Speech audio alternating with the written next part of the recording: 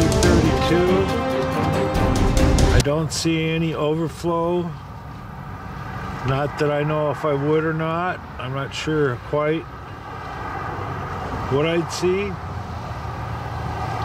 It's funny to just see the booster on the launch pad, but it's also incredible at the same time. We'd love to see it fire, but we have no idea what time. SpaceX isn't releasing that information. I know there's a big storm moving in tonight, so my guess is that they'd like to get it done today.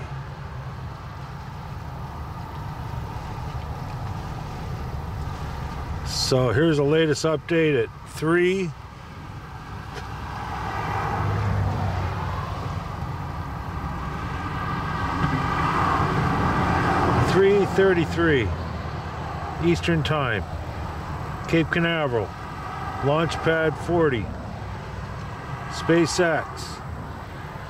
The firing control center, it looks like it has a lot of cars in it, so my guess is that they're going to try to fire it today.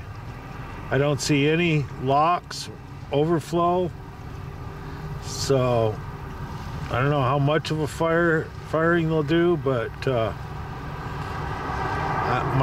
guess is that they're going to try to get it done today because some extreme weather is moving in tomorrow. Okay, this is Mike Widener, U.S. Launch Report. Thanks for watching.